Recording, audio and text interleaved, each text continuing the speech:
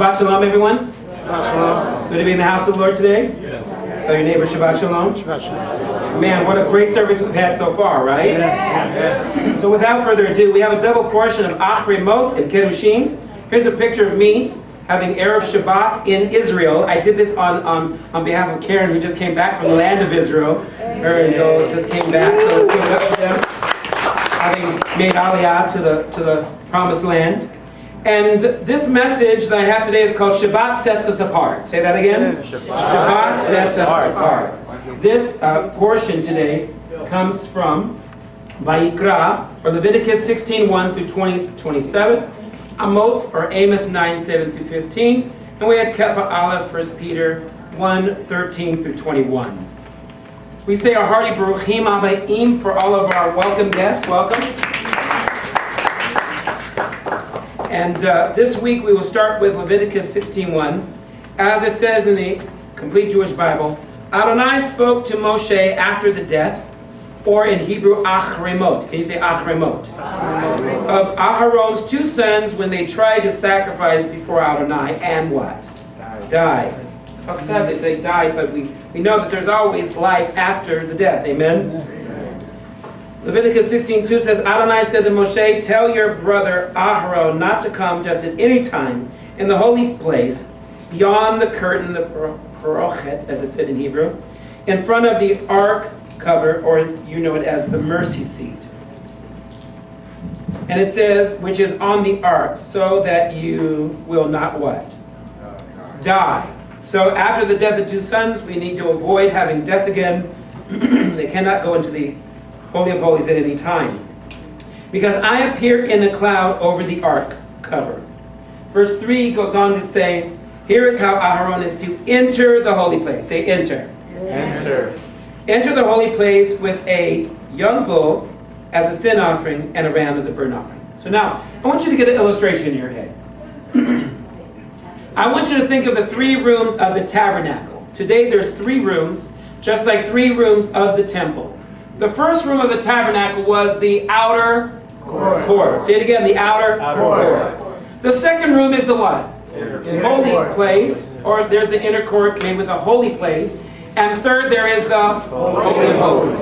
So just like there are three rooms, I want you to think about Egypt, the wilderness, and the promised land. So if you're in Egypt, you're still in the outer court. You're still waiting to bring a sacrifice to the gate.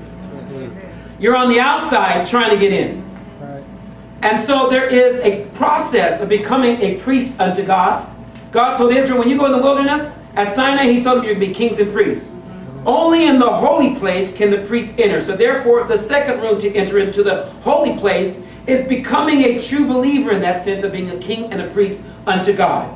So even though that place is a dark room without light, you have the ability to put oil and lamps and light up that dark place. How many know we should never curse the darkness, but we should shine the light, which is the light of the Word of God, into the dark place. Whatever it is, a dark place of bondage, a dark place of unforgiveness, a dark place of sickness and disease, we should shine the light of what God says in His Word about it instead of cursing the darkness. And so the final room, which is the final or third room of the inner court, is called the what? Holy of Holies. Notice the outer court is one level of holiness. The holy place is a second level of holiness. But the Holy of Holies is the third level of holiness, as it's called. Holy of Holies. Right. Kodesh HaKodeshim. So it's three levels of holiness, the third room being the third level. What do the angels in heaven cry out?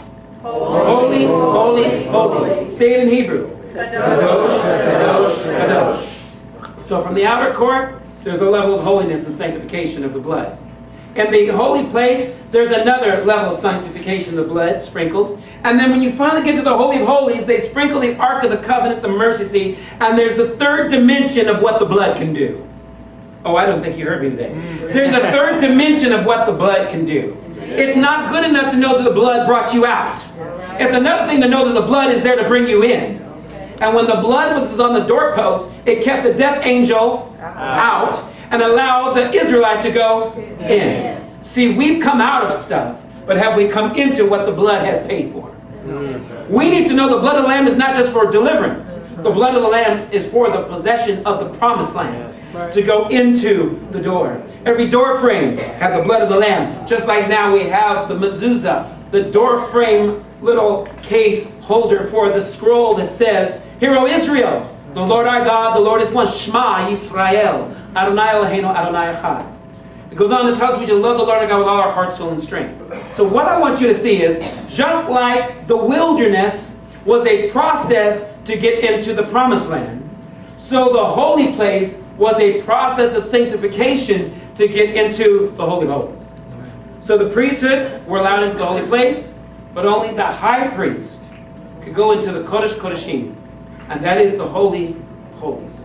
So if you take a look at the connection between our first portion, which is Acharei, to our second portion, which is from Leviticus 19:1 through 20:27, it is called Kedoshim. Can you say Kedoshim? Kedoshim. Kedoshim means holy ones. What does God call us? Holy ones. Holy ones. Kedoshim. It actually can be translated, be holy. Be holy as he is holy. So it goes on to say in Leviticus 19:1, Adonai said to Moshe, speak to the entire community of Israel and tell them, read it with me, you people are to be holy. In Hebrew it's Kedoshim. Because I, Adonai your God, am what? Holy. Every one of you is to revere his father and mother, and you are to keep my Shabbats. I am Adonai your God. So honoring your father and your mother will teach you about holiness. But also keeping the Sabbath teaches you about holiness. What the rabbis have said, it's not so much that Israel's always kept the Sabbath, but the Sabbath has always been keeping Israel. Right. Because it keeps you in a reminder that I am the Lord your God that brought you out. Amen. Therefore, in Egypt, you didn't rest. You worked 7 days a week. But now that you're mine, I'm going to give you a day to refresh, to renew, to restore yourself. Because if you work 7 days a week, that's called slavery. Right. But the priests, they would work towards a goal of entering into the presence of God, the rest of the holy place, the Holy of Holies. It wasn't work for them. The rabbis say that even carrying the Ark of the Covenant, God was carrying them with the Ark, literally levitating that Ark up in the air like it was easy. Yeshua says, my burden is what? Light. My yoke is easy, my burden is light. So when you think about Kedoshim being holy, this is a hard thing to live up to, because when you and I think holy, we think perfect. Right? Because God's perfect. God was actually not speaking of his perfection, although he is perfect. Right. God was speaking of his set-apartness. Right. That he is different from the gods of Egypt. That he is not an idol that you can make with your hands. Right. Fashioned after man or sky, heavens above or earth beneath or the sea. We cannot fashion something that we create and worship it and call it God. Because how many know that's not a God, that's an idol. Right. So if you take a look at the original commandment in Genesis 2:1, most of you know this, we say these words on the evening of the Sabbath. Bereshit, or Genesis 2:1 says, thus the heavens and the earth and all the hosts of them were what? Finished. How funny. Man makes gods out of the heavens. Man makes gods out of the things of the earth. Man makes gods out of the hosts of heaven. God says, I created all of them. Therefore, that's not what you worship. You worship me who created them. Right. Not the creation, but the Creator. How do we learn this? He says, well, and on the seventh day, God ended his work which he had done. And he what? He rested on the seventh day from all of his what? His work. That means we should try to get our work done in 6 days so we can have some what? Rest. Some rest. And if we don't, guess what? We will find ourselves needing to get that rest anyway. But the next week won't give it to us either because we're still working. Our New Covenant read today from the Brit Hadashah was 1 Peter 1. And we had a couple verses starting from verse 13. I'm going to back up to verse 1. As it says in 1 Peter 1:1, Peter, an emissary of Messiah Yeshua, to the sojourners, really foreigners, of the diaspora in Pontus, in Galatia. How about the book of Galatians? Those are Jews scattered to Galatia. Cappadocia, Jews were also scattered to Asia and Bithynia. Do you know we actually know who the scattered Jews of Asia are? They're called the tribe of Manasseh. They're in Israel today and they look Asian. Guess what? There's also Ethiopian Jews in Israel, and they're recognized as of Jews that came from the lineage of King Solomon, probably from the Queen of Sheba. Guess what? They're there. And you've got Jews from Russia and Poland. You've got Cuban and Puerto Rican Jews. You've got Spanish Jews. You've got Mexican Jews. Guess what? You've got Jews from Ecuador. You've got Jews from Peru. You've got Jews from the Isle of the Sea. You've got Caribbean Jews. You've got Jews in North America and South America, Australia, New Zealand. There are Jews all over the world. God scattered them on purpose. How else do you think the nations were going to ever know him? Because only one nation accepted his Torah. So he has to take that Torah to Italia. Yes, he does. And so we have the Italkim. My last name is Bileci. Guess what? It goes back to Sicily, which was a Jewish quarters, especially in Messina, especially in Trapani and Palermo. And those areas of Sicily, like many parts of northern and southern Italy, had plenty of Jews, and there are ruins to this day of the synagogues. Some of them were turned into Catholic churches. Some of them were turned into other things, but the remnants are there because you can't get rid of the Jewish people. You try to bury them, they resurrect. They tried that with the young Jewish boy from Nazareth. You know what happened to him.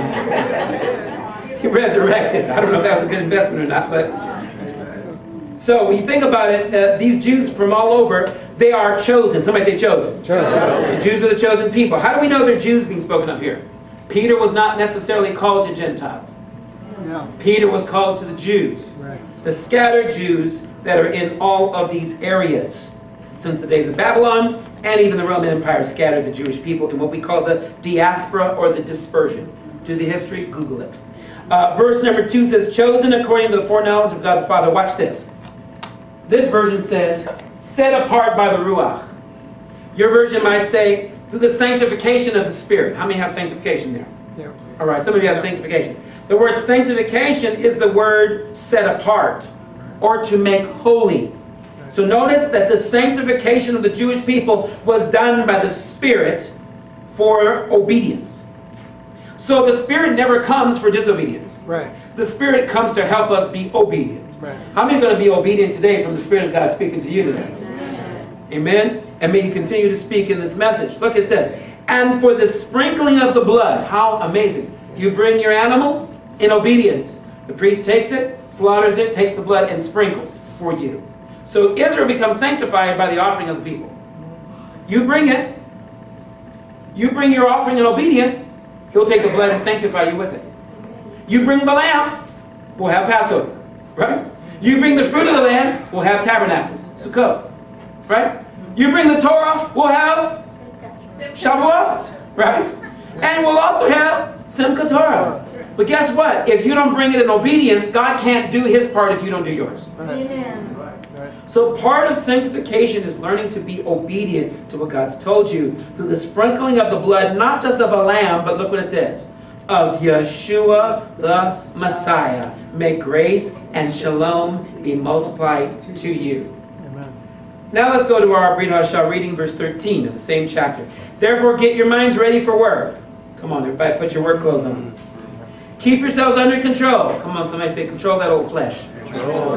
Come on, get yourselves under control. Fix your hope fully on the gift you will receive when Yeshua the Messiah is revealed. Meaning, if you're obedient, you will be rewarded for your obedience because Yeshua is coming back to reward His sheep, not His goats. Amen. He's coming for a reward for the wheat, not the tares. He's going to separate those two categories. Blessing comes from obedience. Cursing comes from disobedience. How many know God can only bless obedience?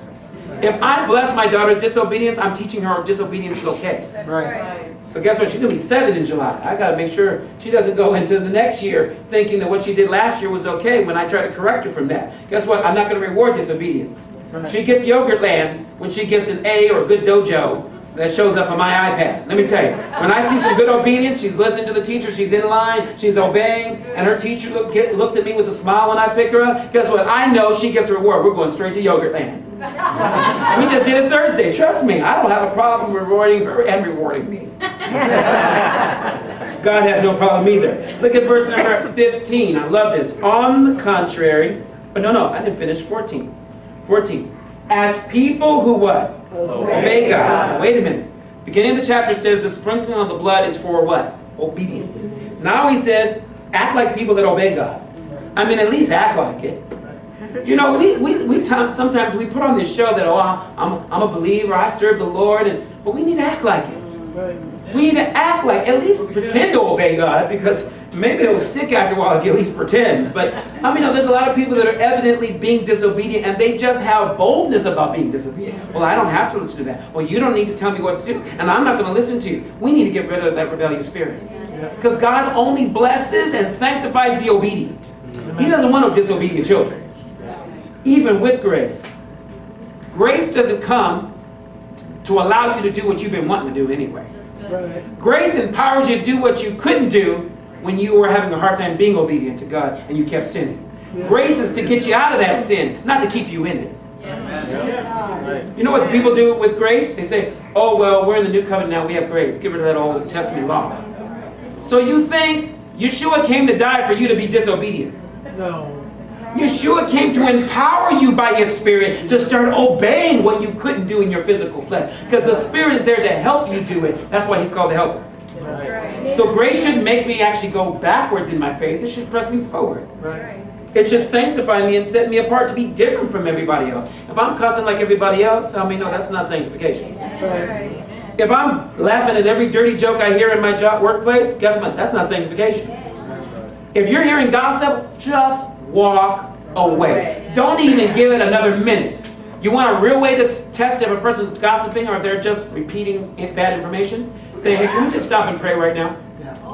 The person that just repeats bad information, they'll actually go, oh, you're right. We really shouldn't be talking about this. We should pray about it.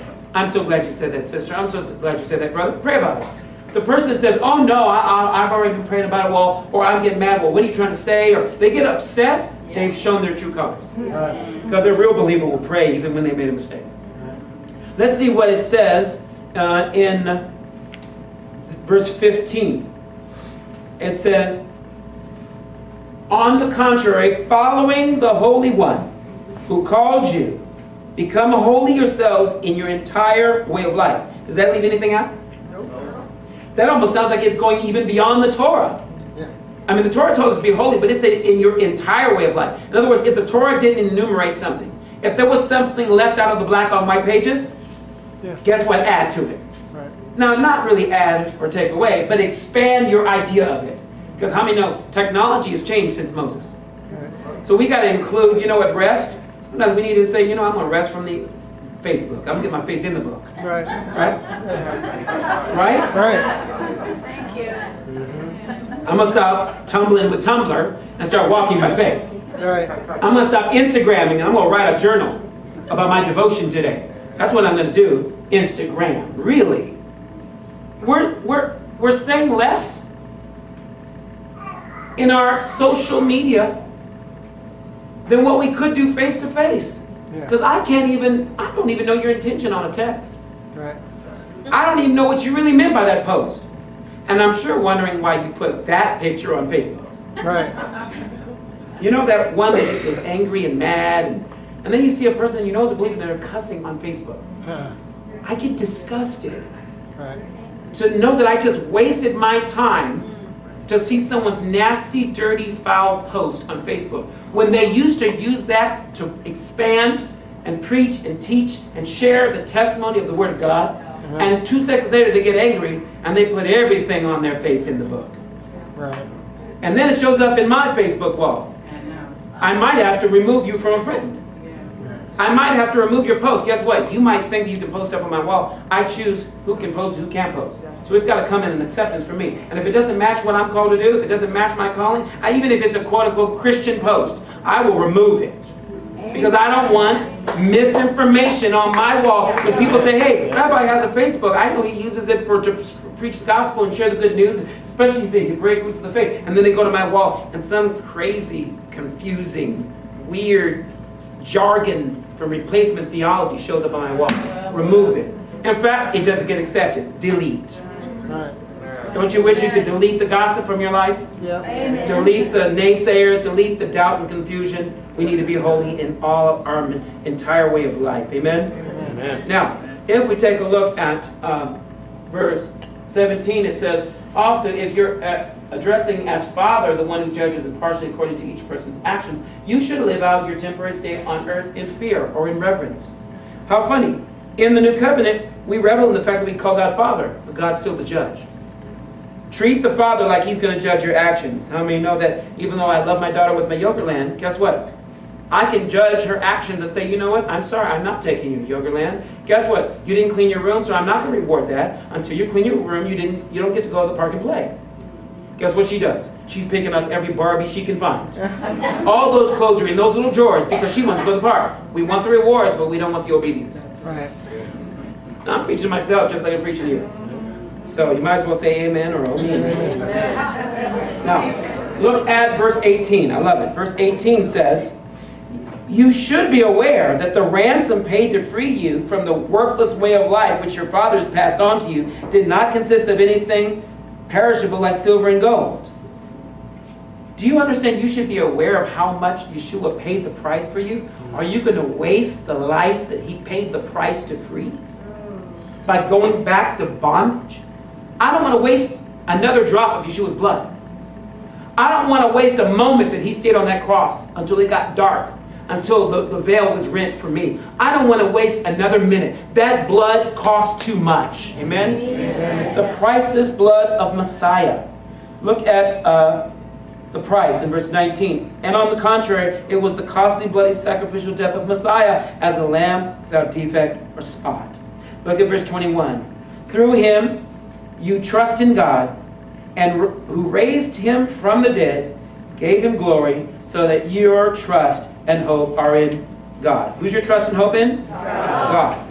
So look at Hebrews 4:4, talking about trust and hope. For there is a place where it said concerning the seventh day, and God rested on the what? Seventh day from all His works. And once more our pretext says, they will not enter my rest. Therefore, since it still remains for some to enter it, just like you enter in the holy place, just like you enter the promised land, it says there still remains for some to enter it, and those who received the word, the good news, earlier did not enter. Before we read any further, let's take a look at the word Shabbat. The word Shabbat, Shin Beit Tav, also give us in the infinitive form Lamed Shin Beit Tav, which is Leshevet, which means to sit or rest. So Shabbat means that God was up and working for 6 days, and then He sat down and rested in the throne of His glory as creator over His creation. When you keep the Sabbath, you're remembering that God is the creator, not you. So you refrain from creative activity so that you can recreate or be recreated back in His image.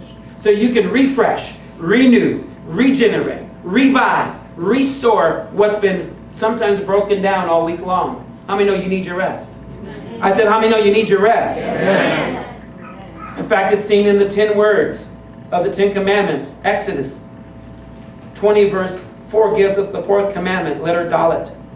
Remember the day, Shabbat, to set it apart for God. Set it apart as holy. It's not in your notes, but it's on the screen today. Look ahead. You have 6 days to labor and do all your work, but the 7th day is a Shabbat for Adonai your God. Jump down to verse 11. For in 6 days Adonai made heaven and earth, the sea and everything in them, but on the 7th day He rested. This is why Adonai blessed the day, Shabbat, and separated it from Himself, for Himself. So separated means sanctified, set apart. God set apart the Shabbat so that you could be set apart. And if you keep it, you'll be different from everybody else. Everyone else will keep on working. You're going to rest. Everyone else will keep on sowing their seed in the 7th year. You're going to let the land lay fallow or rest. And therefore, when the land rests, it rejuvenates the minerals into the soil. You know what's wrong with our food? The tomatoes are green before they get gassed in the grocery store's back room. Right. They're green harvested because we got to overwork the soil till there's no minerals left in the soil. Israel was told, you want supernatural rejuvenation? Let it rest, and I'll rejuvenate it, so that your 6th year produces 3 times as much, so that you can rest the 7th, you won't sow again to the 8th, you won't reap it to the 9th, so you need 3 years of harvest. Right. And every cycle of 7 will lead to 7 times 7 to 49 years, the Jubilee will set the captive free and release the land even when it gets sold into bondage. I want the land free like I want the man free, like I want the people free. Blessed is the land, blessed is the man who puts their trust in the Lord. Amen. So, Hebrews chapter 4, verse 7, we pick up and it says, he again fixes a certain day. Say today. Today. In Hebrew, that's hayom, which means the day. Not a day of Sabbath, the day of the Sabbath. So literally it says today, but it means the day. Saying this day, literally. Saying through David, so long afterwards, in the text already, today if you hear my voice, don't harden your hearts.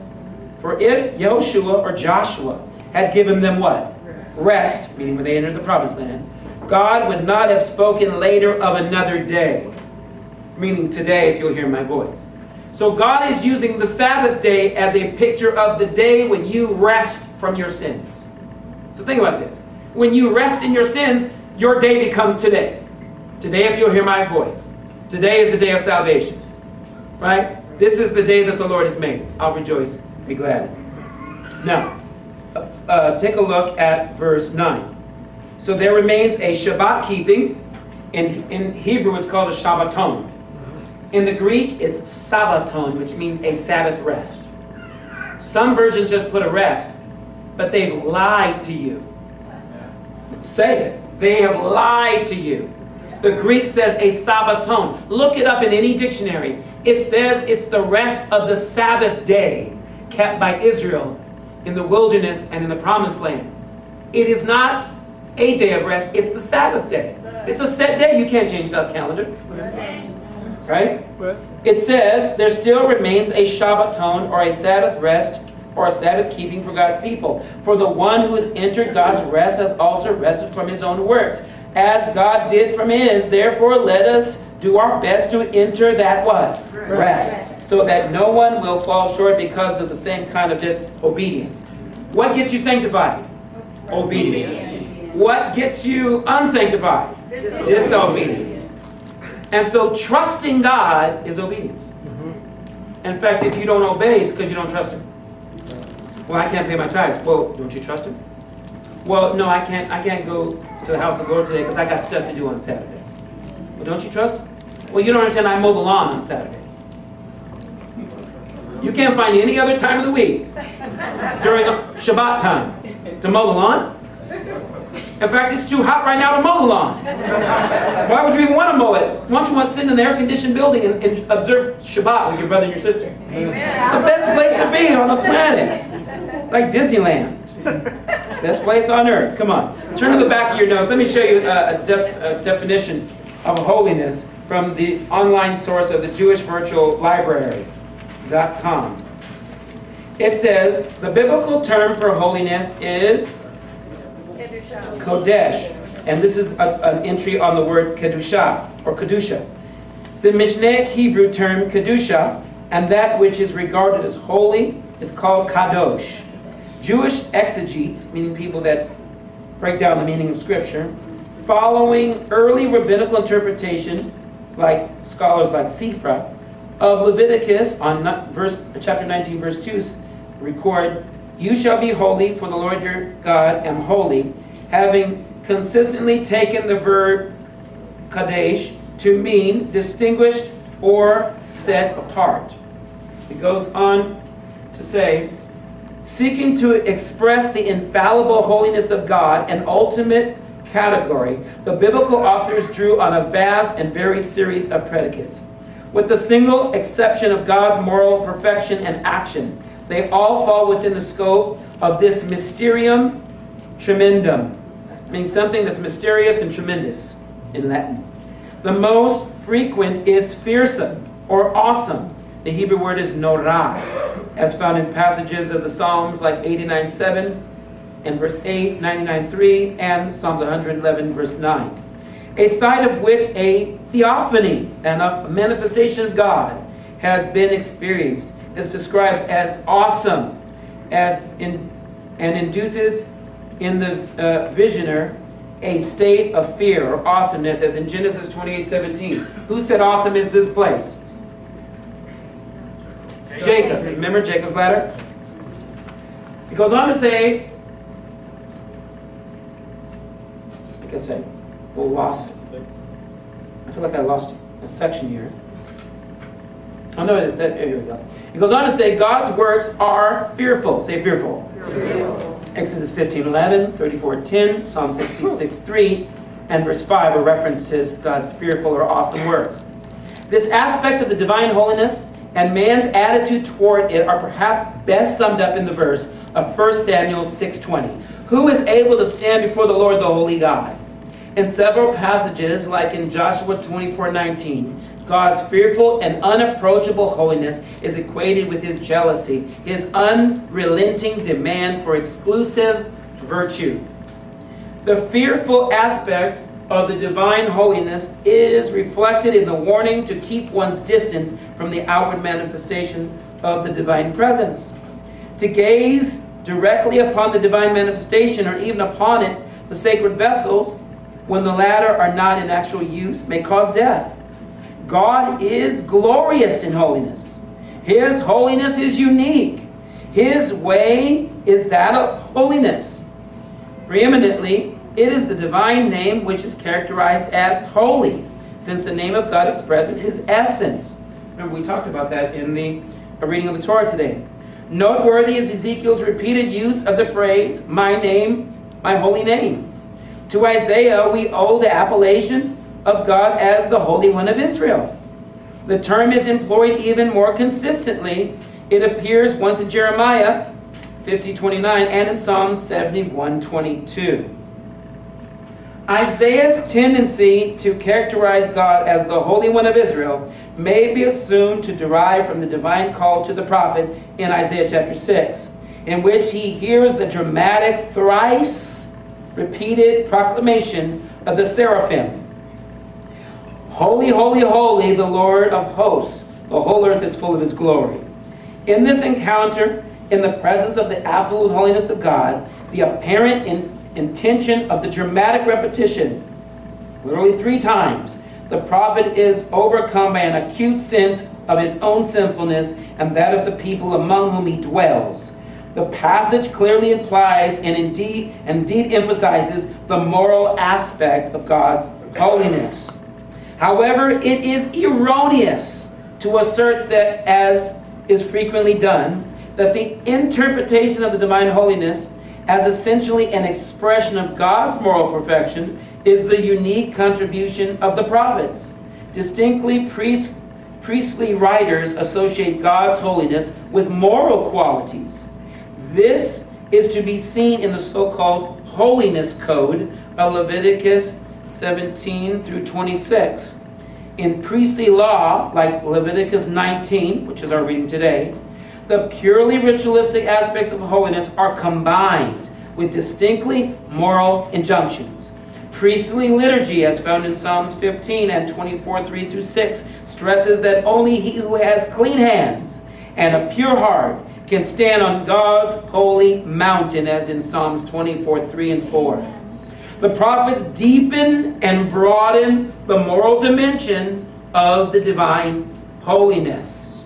Now, before we look at this definition, what I want you to realize, say God is holy. God is holy. Say God is holy to the 3rd dimension. God is holy to the 3rd dimension. Now this is the amazing thing. Holiness doesn't start and stop with God. God put a ladder before Jacob. Angels were ascending and descending upon him, showing that there are levels to ascend in God. We're supposed to be coming up higher because his thoughts are higher. His ways are higher. We shouldn't be doing the same as we've done last year. We should come up higher this year. Amen. We shouldn't think the kind of thoughts we thought last year. We should come higher in our thinking. And so if we're not ascending in holiness, then God's not really holy. Because God said, be holy as I am holy. So God sees himself at the top of the ladder and Jacob at the bottom. Do you think Jacob was at his full state of holiness at the bottom? No. Jacob was still a bit of a deceiver, wasn't he? But he wrestled with his flesh as he wrestled with the angel, and his hip was thrown out of socket, and he finally realized that he is now not supposed to just be only Jacob, he's supposed to act like a prince of God, Israel, meaning there's something higher to attain. We can't put all the work on God. Well, God's holy and I can't live like Messiah because he was perfect. No, no, no.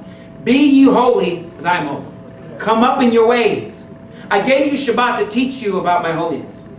I gave you a time to come together on Shabbat so you can learn about my holiness.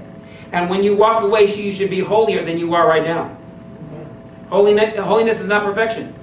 Holiness is living a set-apart life. If we don't walk away different and changed from this message, the question is, when did we come? Something should literally transform us from the moment we hear the sound of the shofar to the closing benediction and the last cup of blessing when we walk out of here rejoicing that we've been bringing in the sheaves. We will go rejoicing, bringing in the sheaves. If we didn't have a feast day for Shabbat to celebrate, then why come if we didn't learn anything?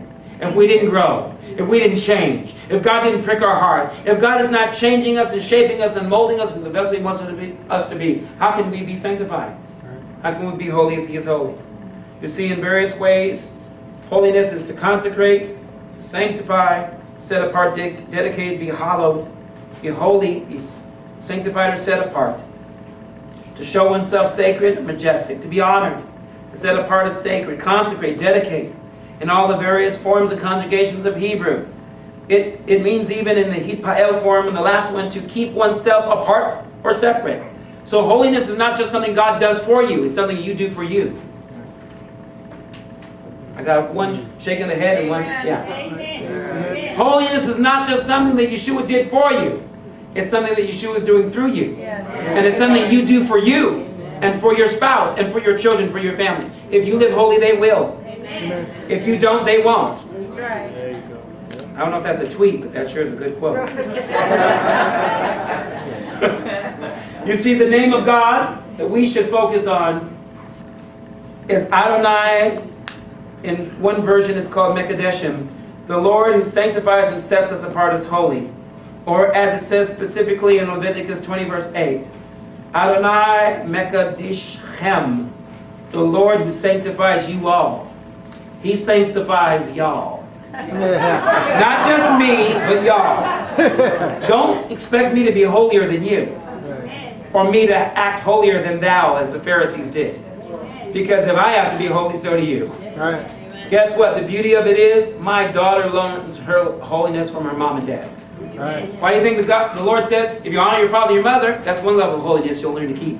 And I'll set you apart just from learning from your parents. Right. But if you keep Shabbat, then you get to learn from everybody else. Yep. Oh my goodness, you didn't catch that. Yes. All my life, my mother and my father have been teaching me to live a holy life. But when I get around other believers, I learn how to live and walk in the footsteps of other people that do it every Shabbat. And if I can do it here, then on Monday on my job, I can do it there. If I can do it here with my brothers and sisters, I can do it with my enemies. Right. Amen. If I can do it with this family, I can do it with that Helionite family that doesn't believe in God and is cursing God to my face. Yeah. If I can live holy as He is holy, then other people will desire to drink from the cup that I've been teaching. Oh, let me give you that verse. That says in Leviticus 20 verse 8, observe my regulations, obey them. I am the Lord who sets you apart to be holy. Amen. This was given to Moses for the whole house of Israel to be set apart as a holy nation. The Sabbath or Shabbat was a symbol of that set apartness, to make whole, to set apart for holiness, or for a holy use, from kadosh or holy in Hebrew, from the root kadash, which means to be wholly set apart, consecrated, or sanctified. Leviticus 11:44 also speaks of it. I am the Lord your God. You shall therefore sanctify yourself. Wait a minute. God, you do it. No, sanctify yourself. You didn't catch that, did you? It says sanctify yourself, and you shall be holy. Well, wait a minute. First you tell me to be holy. Now you tell me to do it myself? God, I can't make myself holy. Yes, you can. If I told you to do it, you can do it. Yeah. You can do all things through Messiah who strengthens you. If He gave you the word to do it, He'll give you the power to do it. Amen. Through the Holy Spirit. To be your God, you shall therefore be holy, for I am holy. If you let me be your God, I'll be holy in you. Jeremiah 5:1 says, therefore I formed you in the womb, and I knew you. Before you were born, I sanctified you, and I ordained you as a prophet to the nations. Deuteronomy 7:6, for you are a holy people to the Lord your God. The Lord your God has chosen you to be a people for himself, a special treasure above all the peoples on the face of the earth. You need to be different than everybody else. Yeah. And of course, our passage today was in 1 Peter 1:15. But as he who called you is holy, you also be holy in all your what? Conduct. Because it is written, be holy, for I am holy. Chapter 2, verse 9 continues that conversation. You're a chosen generation, a royal priesthood, a holy nation. Quoting Exodus 19, verse 5. His own special people, that you may proclaim the praises of him who has called you out of darkness into his marvelous light. Who once were not a people, but are now the people of God. Who had not obtained mercy, but now you've obtained mercy. Amen. Amen. Exodus 31:13. Speak also to the children of Israel, saying, surely my Sabbaths you shall keep, for it is a what? A sign between me and you. Therefore your generations, that you may know that I am the Lord who sanctifies you. You shall keep the Sabbath, therefore, for it is holy to you. Amen. It's holy to you. Everyone who profanes it shall surely be put to death. Whoever does any work on it, that person is to be cut off from among his people. Amen. So let's ask the question. What does sanctification mean to you then? It means to be set apart. Why do you think God wanted his people to not work on the Sabbath? So they could be set apart. Do you have a Sabbath rest when you keep the Shabbat? Yes. Or do you argue and complain and bicker and get frustrated, get mad, and rush to the house of God, worrying about if you're going to get a speeding ticket? I question whether on our Shabbat we're really having Shabbat. If we're not getting the rest out of Shabbat we were supposed to have. It would be better to do less on Shabbat than do more and actually have less rest. The thing I want to also ask you is, how do you feel when you are resting? What is significant about that natural rest? And then the rest that Yeshua refers to in Matthew 11:28-30. And third, what areas do you feel you need to be sanctified in? Your mind? Does your mind need some rest? Your job? Do you need rest from your enemies on your job? Your family? Are there people fighting or a situation in your family you can't overcome? You need some Shabbat rest. Your friends, are they really friends? If you can't have Shabbat with your friends, are they really friends at all? Right. Your friends should not be frustrating you. Your friends should be giving you rest, taking the burden off your shoulders, not adding to them. Right. You got a gossiper in your house, get rid of them. Amen. Now, if they're really in your house and your family, you can't get rid of them. You can't pick your family. But you can sure shut down their gossip. You know what? Turn the worship on, get a prayer meeting going, shut it down. Because we're going to pray in this house. As for me and my house, we will serve the Lord. Amen. Amen. Here's the words of Messiah as we close.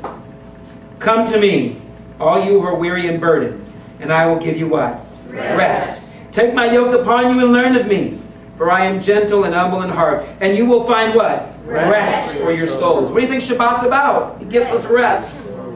For my yoke is easy and my burden is light. If it's that hard, maybe it shouldn't be done anyway. If it takes that much work in the relationship, is the relationship really working at all? Why are we trying to make things work that God never put together? We're trying to make it fit, and God said that's a square peg in a round hole. Well, I'm trying to make them serve the Lord. You can't make anybody serve the Lord. I'm trying to make my kids be obedient. No, just be obedient yourself and they'll learn how to be obedient. Because see, somewhere along the way they learn rebellion from you. Or friends, or family, or some outside influence. But check your house. Make sure there's real rest in your house. Because if you're fighting in front of your kids, and you're screaming in front of your kids, and you're arguing in front of your kids, and you're cussing in front of your kids, you want to know where they learn the cuss word? Yeah. From you, Daddy. Right. From you, Mommy. Guess what? The first time I ever said the S-T-U-P-I-D word, my daughter put a rebuke on me, slapped me silly. She goes, Daddy, you're not supposed to say that word. I was like, what'd you say? And all of a sudden I got rebuked because I said, oh, that's right. I'm the one that told her not to say that word. So I can't do something that I don't want her to do too. I can't take my liberty and do it in front of her and expect her not to do it. Monkey see, monkey do. Daddy do, daughter do. Let me close. Now, if you were to go to Matthew 12, you'll see Yeshua talks about the Sabbath, but I'm going to actually read the Mark passage in Mark 2:27 because it adds something. Mark adds something to, or reminds us of something Yeshua said. Then he said to them that were trying to rebuke him, saying he wasn't keeping the Sabbath. Yeshua said, Shabbat was made for mankind, not mankind for Shabbat. Man was made not for the Sabbath, but the Sabbath was made for man. So the Son of Man, the Messiah, is Lord even of Shabbat. He's the Lord of the Sabbath. You see, until you have a revelation of Hashem and the body of Messiah, you will not understand sanctification from Hashem. Adonai is always going to desire to sanctify our lives, but it will not start until we have committed our lives. Sanctification is a process, but if you're faithful, Hashem will complete the work He has. How many know if He began it, He'll finish it? 3 things I want you to write down. Shabbat was set apart for all mankind. Once you get that revelation, you'll stop saying what's for only for the Jews. No. Jews are the protector or guardians of it. But it was given to everybody in the garden. That's when the Shabbat rest came into existence. If you know that the Shabbat was set apart for mankind, then you understand that out of all mankind, Israel was set apart from all mankind as guardians of Shabbat. So when God gave Israel a separation from the nations like Egypt, the first thing He told them to keep is keep the Shabbat. Shabbat will keep you in my ways, keep you in my heart, keep you in my rest. So Shabbat was given to all mankind, but we also know that Israel was set apart from all mankind as a guardian or as a keeper of Shabbat, Shomer Shabbat. And then number 3, most beautiful thing is out of Israel, the very Messiah of Israel, as Lord of Shabbat, was set apart for the sanctification of all mankind. Isn't that beautiful? Yes. From 7 days, He took 1. From 70 nations, He took 1. And then from that nation, He took 1. From the sons of Abraham, He took 1. The seed of Abraham, Messiah. And if it wasn't for Messiah, you and I would not understand perfect Shabbat time, perfect Shabbat rest, and perfect sanctification. Are you thankful for Yeshua? Because without Him, we'd be lost. We'd still be wandering in Egypt. Today, we say, Shabbat Shalom to all of you as you stand to your feet and believe God for Shavua Tov. Stretch your hands for the blessing. Did you receive from this message today? Yes. Thank you, Lord. Stretch your hands as we thank God for this Shabbat rest. Number 6:24-26 is the blessing you'll hear me say in the Hebrew tongue. And I'll say it in English. Let's close up our service in benediction today. Yivarechecha Adonai v'yishmerecha Yair Adonai panav elecha v'yihunecha Yisa Adonai panav elecha v'yasem lecha Shalom. Amen. May the Lord Adonai bless and keep you. May the Lord Adonai shine His face upon you and be gracious to you with divine favor. May He lift up His countenance upon you and give you perfect peace. And Sar Shalom, the Prince of Peace. And Yeshua HaMashiach, the Anointed Messiah. In His name we pray, B'Shem Yeshua. Amen. Amen. Shabbat Shalom. Shavua Tov. And I'm ready to sing it already. May the Lord bless you and keep you, and make His face to shine upon you, and be gracious to you. May the Lord lift up His countenance upon you. May the Lord grant you His peace. Yivarechecha Adonai v'yishmerecha Yair Adonai panav elecha v'yihunecha Yisa Adonai panav elecha v'yasem lecha shalom. May the Lord bless you and keep you, and make His face to shine upon you, and be gracious to you. May the Lord lift lift up his countenance upon you. May the Lord grant you his peace. Yiverecha Adonai v'yishmerecha, Ya'er Adonai v'navelecha v'hunecha.